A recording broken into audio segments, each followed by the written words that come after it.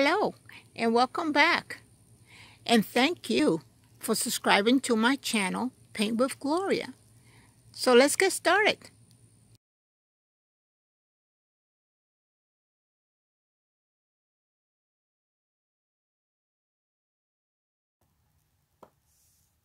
Okay, what we're doing here is we're going to take some white and blue, and these are acrylics because we're going to do the background in acrylic so it can dry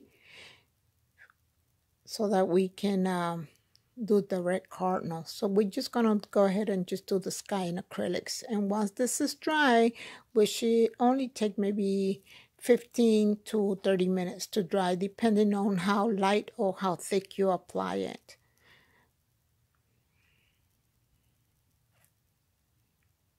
Here, what I'm going to do is I'm going to spray mist water on it so that the waters can flow evenly. And that should dry very quickly since it's so thin.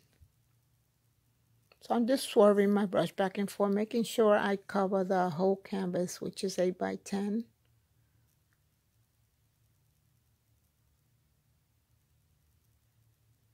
I want it a little darker, so I'm just applying a little more blue.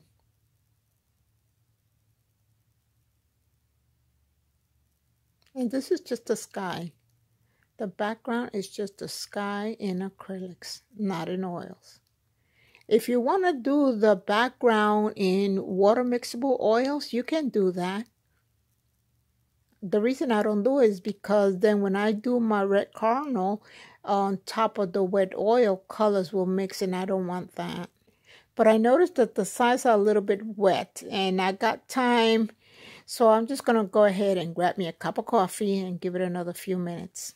Hey, I'm back. It seems like everything is dry, so let's get ready with the sketch. I sketch on tracing paper Cardinal. You can do that if you like. I just sketched it with pencil. Actually, it was charcoal pencil. And you decide if you want them facing to the left or to the right. I'm going to put mine facing to the left. Go ahead and sketch it. Pause your video, and here we go. We're back and everything is sketched. I'm going to move my items out of the way. I just put them there so that you can see what I was using. My pliers. Of course, you'll need the pliers because some of my oils really get stuck, and I need my little mini pliers to open them up. All right, well, here are the brushes that I'm going to be using. They're very small, and they are made for acrylics and oils. These are not watercolor. Don't forget your paper towel to clean them. I'm going to start with this one. It's almost like a 1/4 inch. Okay, we're going to pick up some red. This is cat red, which is lighter than crimson.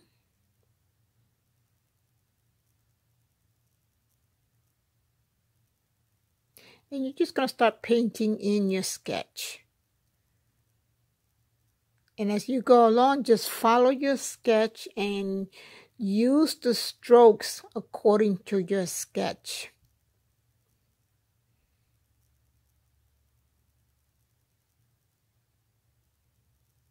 Water. I forgot my water, so I squirted a little bit of water into my palette.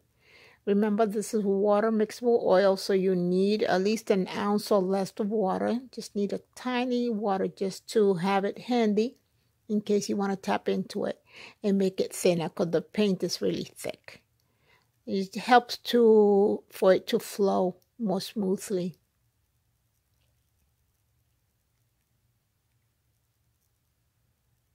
See, I'm following the shapes of my sketch.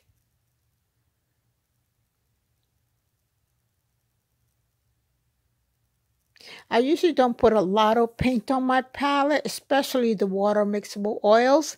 I think I just put enough that I think I will be needing. I don't like to waste it. They're not inexpensive. So what I do is I just put enough, and then if I need more, I just get more from the tube. And whatever's left over could be used anywhere from 1 to 3 to 4 days, depending on how you store them.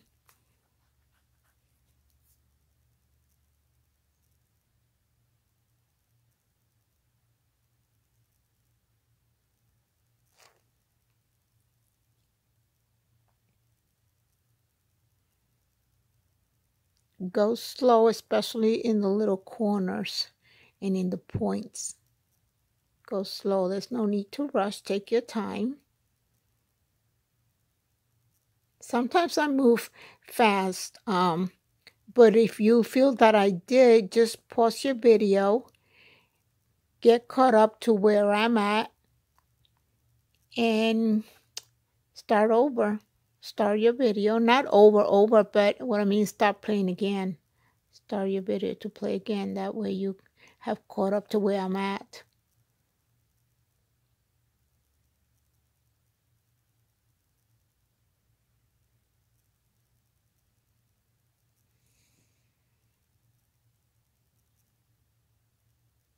This is my husband's favorite bird. We have a tree out in the back where the deck is, and actually it's a couple of huge trees, and they seem to be nesting there because we see them in and out of that tree, both male and female, and some babies. We have the feeder out there, so it's a pleasure to watch them, and they don't even know we're looking at them, but we see them almost every day. Beautiful color. I can see why it's my husband's favorite bird. Even our grandbaby boy, he seems to enjoy watching them.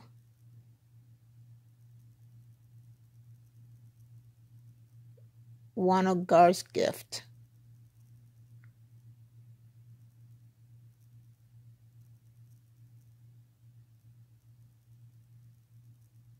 I hope you're enjoying this, and again, once a month I'm going to continue to do at least one painting in water mixable oils in case you want to try this new medium. And I know you'll like it because I liked it, and I kept with it. So now I do acrylics and water mixable oils.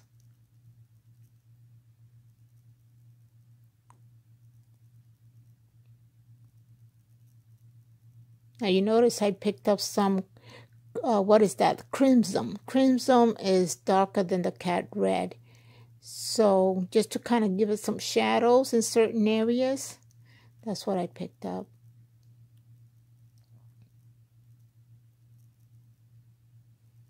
If you want a little darker, depending on the color you're using, you can add a tab or a pinch of black to kind of make it dark red, to give it the shadows so it can stand out, so it can look like 3D.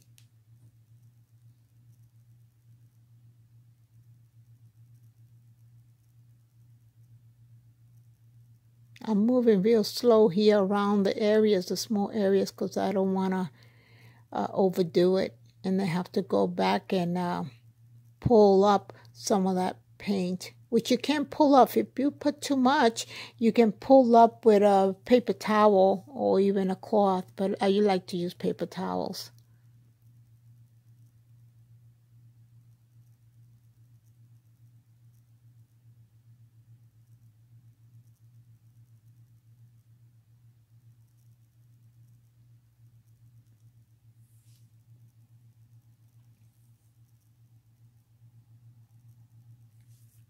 See here, I'm following the feathers. Following the feathers. Because you don't want your strokes to go down when the feathers are going straight out to the back. So that's how you want to put your brush, the stroke going towards the back. Everything is pushed back. push back. See, by using a darker color, it gives you the shadow, gives you that effect of feathers.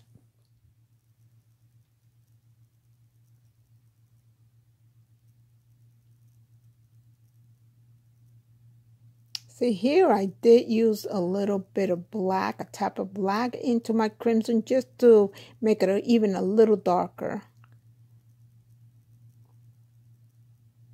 Trying to shape it so it can look more like feathers.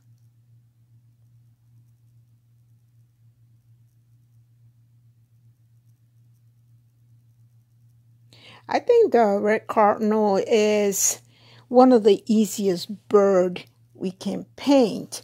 The blue jay is another easy one. Parakeets. Anything with lots of colors are pretty easy. The hardest bird I find that I paint is the hummingbird. I think that's, I mean, for me it is.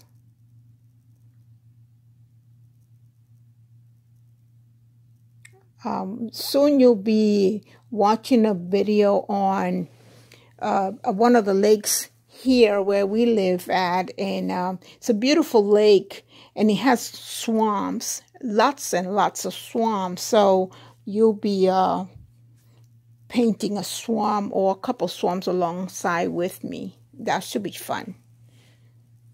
And you'll see how that's also one of the easiest to paint. So look forward to that one. Stay tuned. And if you haven't subscribed to my channel, please make sure you do, because you don't want to miss out. You want to ring the bell so you can get notifications on when my new videos come out, which is once a week. If I'm lucky and I have the time, I'll do 2. But I promise at least one once a week.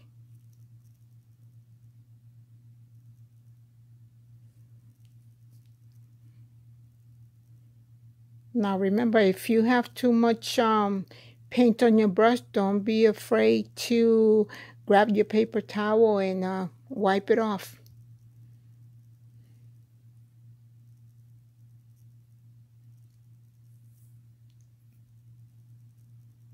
I'm just kind of moving the paint around here and there, trying to get that 3D dimensional look on the red cardinal.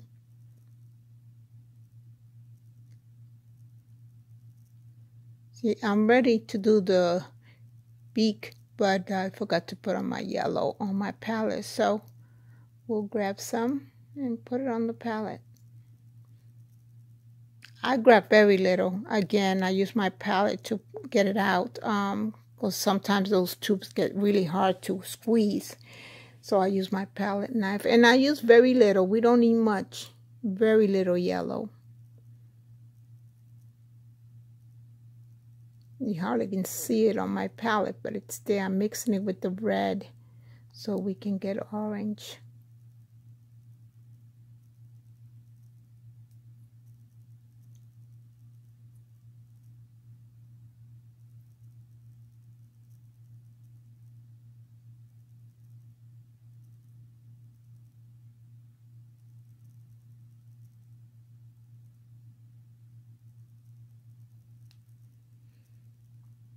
I think I want a little more reddish. Between orange and red. Put it on, and if you think it's too red, put in more yellow. Give it that orangey look.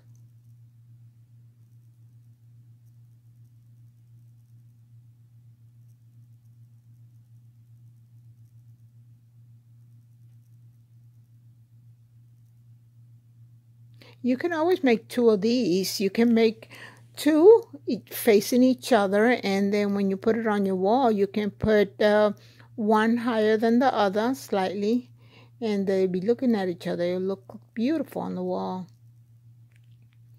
Or it can be a Christmas gift. Christmas is around the corner, so you can also do that. Make a few as you practice. sign them, date them, and give them as gifts for Christmas. Anybody will appreciate a beautiful gift like this.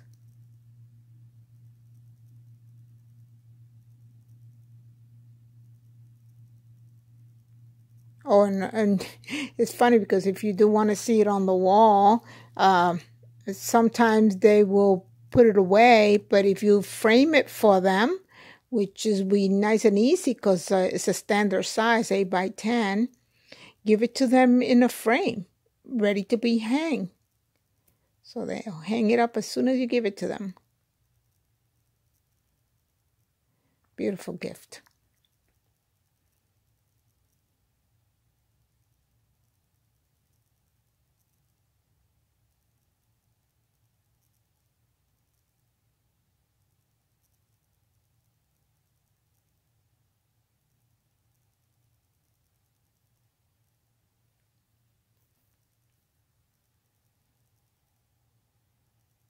Well, I just mixed the burnt umber with a little bit of white to make a light brown for the legs.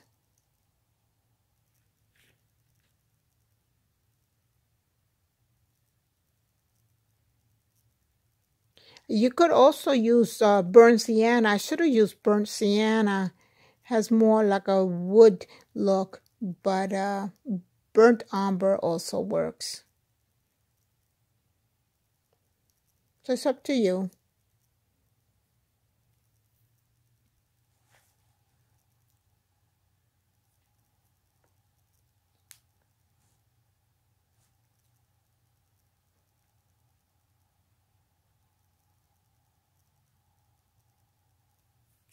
Just trying to make it a little darker so it can stand out.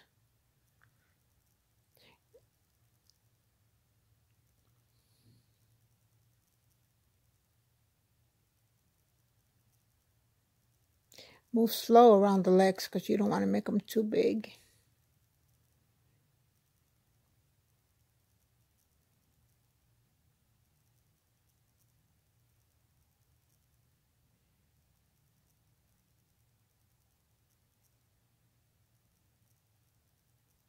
I shaped his eyes using a little red around my on my brush just to round off the eye. I didn't use black, I used the red to go around the eye, which means going around the black.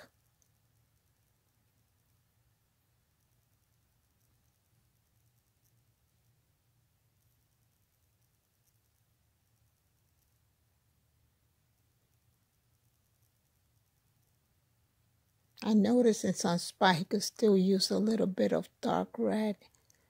So I just picked up some of that.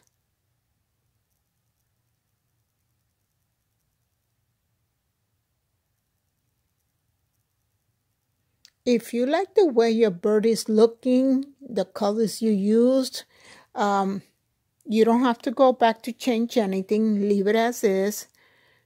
Because again, sometimes we like something and we're trying to make it even better on our first try. Sometimes I personally mess up. So don't do what I do when it comes to doing certain things like that. If you like it, I wouldn't touch it. We'll move on to the next step.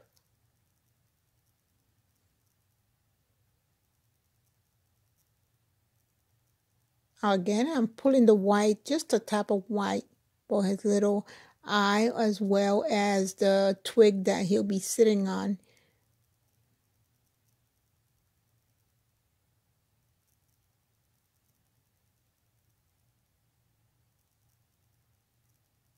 I just mixed it in with some burnt umber, mixed in with the white.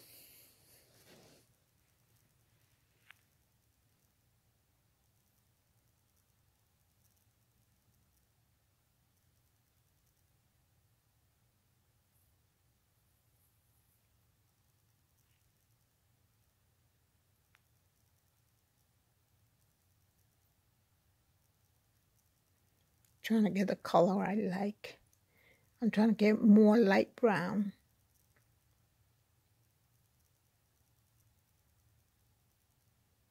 Here we go. Now I'm painting this twig like a brownish. But if you want to paint a green one, you can paint a green one. Or something like a cedar if he's standing on a cedar tree. It's up to you, the color you use. I'm using brown, but again, you can use any color you like.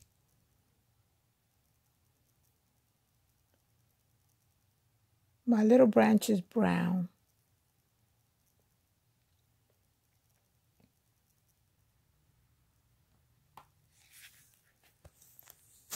You can do as many twigs or as many little branches as you like.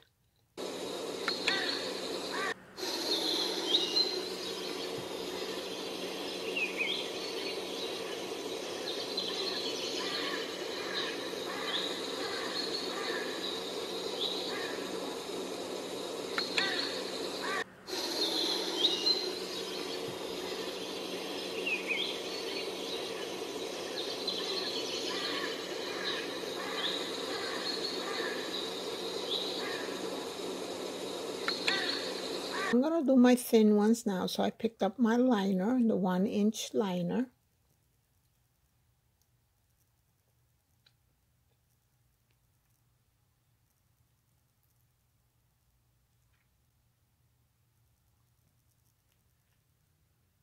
Okay, here we go. This is when it's hard for me to decide how many little branches and twigs I want on this.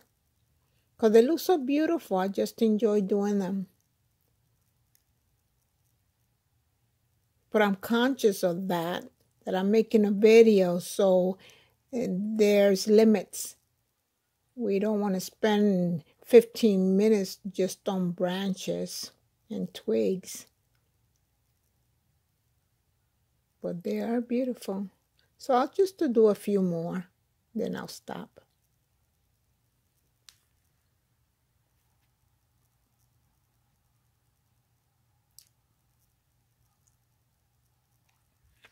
I'm almost done.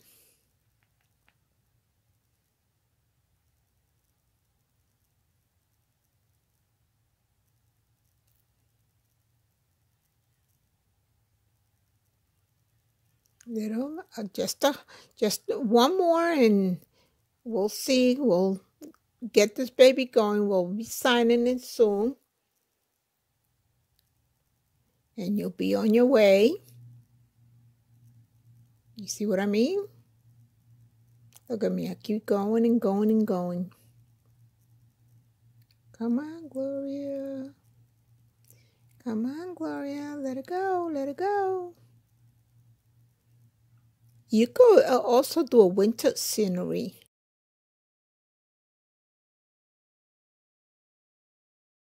See, I'm adding black to all this little mixture of color because I want to sign it, so you make sure that it's be seen from far. Like I said, 4 feet. See my signature. You can make it into a snow scene too. Put the Cardinal on poinsettias, on the snow, on the twig. Well, guys, I hope you had a wonderful time. I'm glad that you're still coming back and joining me. I'll be seeing you on our next adventure. God bless. Adios, amigos.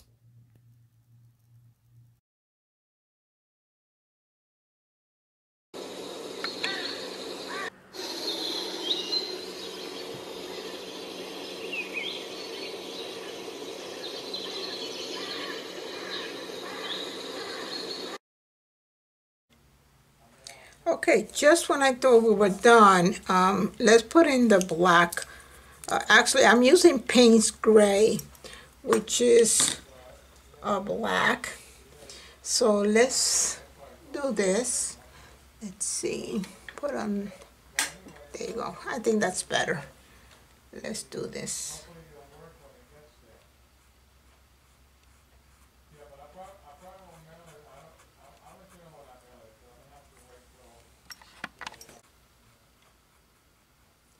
And we're going to put some on the top. Pick up some more.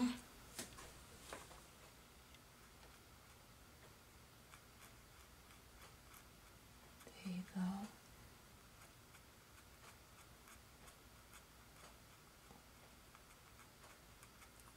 Okay. And we're going to go around his eye, leaving some red around his eye. Kind of pushing it back that way. And I'm going to give him a little bit more black here.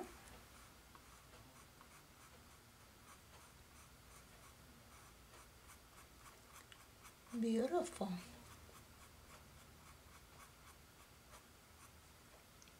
Beautiful. Awesome. Now I think he's complete now.